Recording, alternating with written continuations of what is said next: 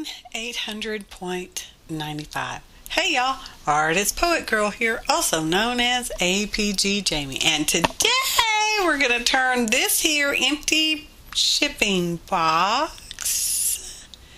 See, it has a cool lid. I really like these boxes. I've been saving them, okay, into die storage box. I know it's a reach, right? It's a long stretch. So you cut that that lid part thing off, you know, using a craft knife or crap knife or scissors or whatever makes you happy that you can use with safety. Y'all will see me playing around with that pink craft knife later. Just wait for it, okay?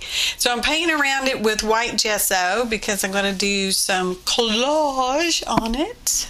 Please tell me you're not tired of seeing me collage. And on the inside, I'm just going to make it using the black gesso because I want it flat on the inside, just because that's what I wanted, okay? I don't have to explain to you. No.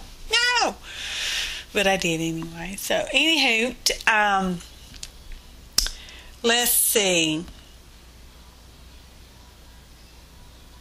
Yeah, I got nothing. I don't know what I was seeing.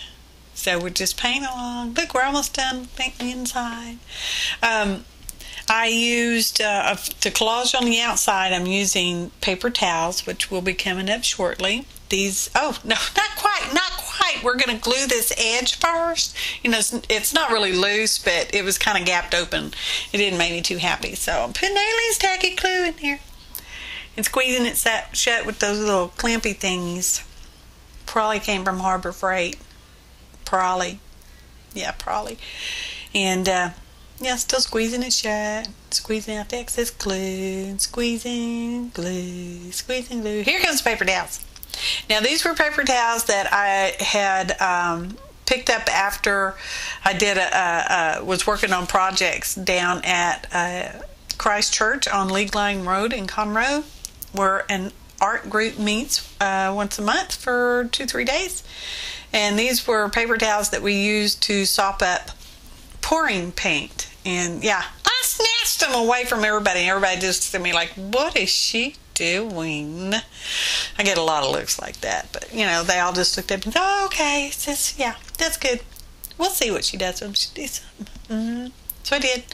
Covered this here box.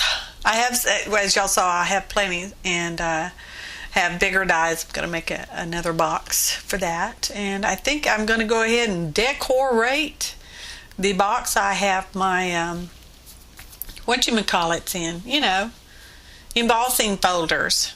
Now, my suggestion to help keep from getting that hard line right there is kind of melt that paper away with a little water cutting.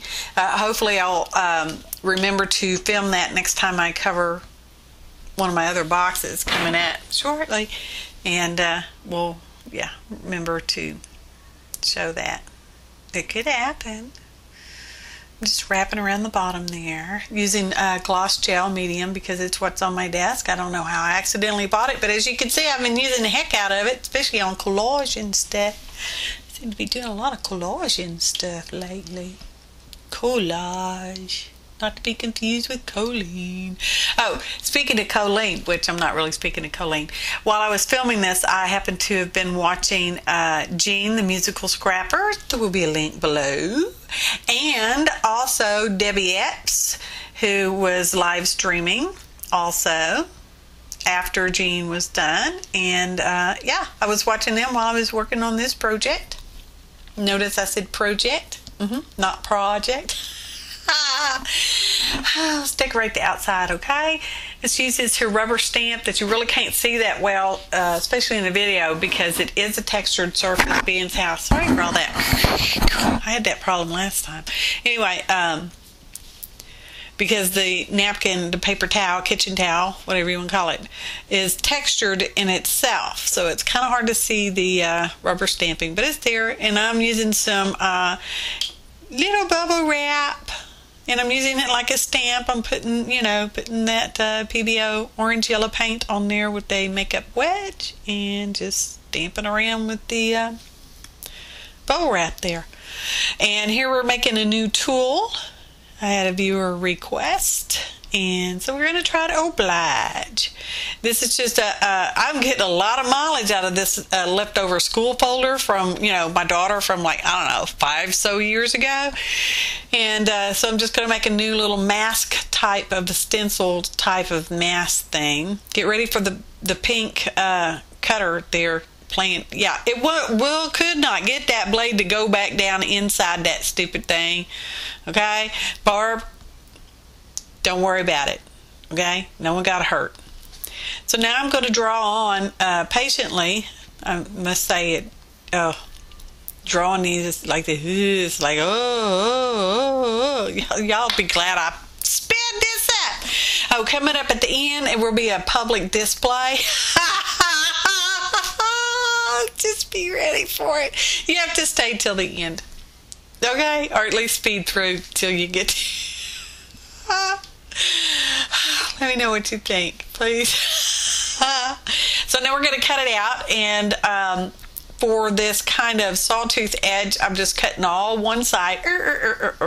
Then I spin it around. I'm going to cut the other straight edge on one side. I kind of get a little impatient doing this kind of stuff sometimes. Okay, I might have had a piece of candy that day. Because I filmed this like yesterday and voicing over today, and it'll probably be posted tomorrow, next week, sometime, sooner or later. I won't go into the issues I've had with editing and Windows 10 screwing up various softwares on my laptop. So I'm having to now move to the big PC that I can't carry around and sit in the living room and watch TV and edit and junk. So no. Y'all saw how I very delicately drew every single line, and now I'm just bypassing, that staying in the line thing, because, that's me, APG Jamie. Why would I want to follow the line? Just say. New line. Oh, it's a much funkier edge, and I like it. Now decide where you want this. If you want it to be an edge piece, make sure you flip it the right way, because I'm just going to put these little curvy things on the bottom part of the storage box, because it's not just a shipping box anymore, it's a storage box. Okay, just in case you need a little clarification. And that's a makeup wedge I am using again with the black gesso. And this one got a little soupy, and some of the gesso kind of eked up underneath the edge a little bit, so I'm going to have to clean that off. Oh, darn it. Baby wipe time. So just clean it off. Hit gun for a second, y'all. Oh, longer than a second. Hit gun, everybody. Hit gun, y'all. Hit gun some more. And now we're going to do that last little edge. This is on the bottom part of the box, and I'm going to use the sawtooth heat gun. I'm going to use the sawtooth around the top part. I'm pretty sure using a paper cutting technique on the hard edge where the two napkins join up, I'm pretty sure that's going to help eliminate that hard line to a certain degree. Cross fingers. Go to town.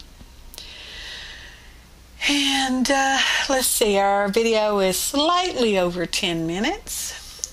Please be patient and wait till the end. You won't be sorry. Well, maybe you will, but it doesn't matter to me. Oh, it made me happy then, makes me happy now. La la la. So there we go. Slowed it down so you can kind of see, the bottom's got the sort of wavy and the top has got the little sawtooth thing going on, and there it is stacked up. You got how the box looked in the beginning, how it looked with the white and black gesso, and then how it looked after we got the paper towel on there. Now just because I can. Ta-da! It's time for a musical interlude.